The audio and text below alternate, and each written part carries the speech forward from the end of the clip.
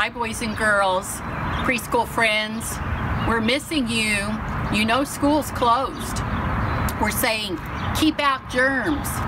So the teachers are at home, you're at home, but guess what? We want to tell you a story today. It's called The Very Hungry Caterpillar, and it's written and illustrated by Eric Carl.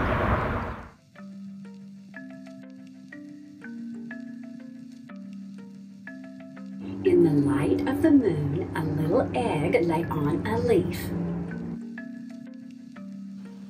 One Sunday morning, the warm sun came up, and pop! Out of the egg came a tiny and very hungry caterpillar.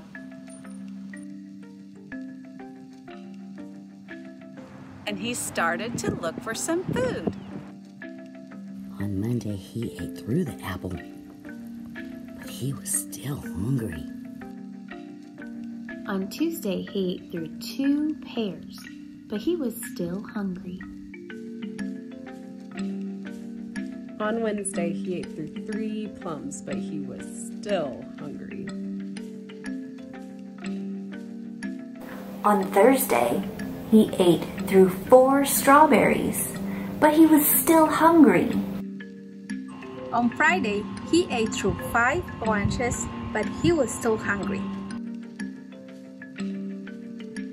On Saturday, he ate through 1 piece of chocolate cake, 1 ice cream cone, 1 pickle, 1 slice of Swiss cheese, 1 slice of salami, 1 lollipop, 1 piece of cherry pie, 1 sausage, 1 cupcake, and 1 slice of watermelon. That night, he had a stomach ache. The next day was Sunday again. The caterpillar ate through 1 nice green leaf, and after that, he felt much better. And now he wasn't a little caterpillar anymore, and he wasn't hungry anymore. He was a big, fat caterpillar. He built a small house called a cocoon around himself. He stayed inside for more than 2 weeks. Then he nibbled a hole in the cocoon, pushed his way out, and He was a beautiful butterfly. You know, boys and girls, it's a little sad. It's a little sad that we won't see you and you won't see us. But if you feel that way, sometimes just remember this cute little caterpillar.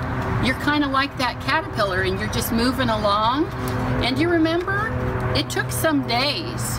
He was born, the sun came up over and over. Remember, he ate through this many days, this much food, went into a cocoon, and when he came out, he was that beautiful butterfly. And we know that while we're not seeing you, you're growing too. So we can't wait to see you again. You'll be bigger and smarter, and we're so proud of you. We all love you, boys and girls. Bye-bye till next time.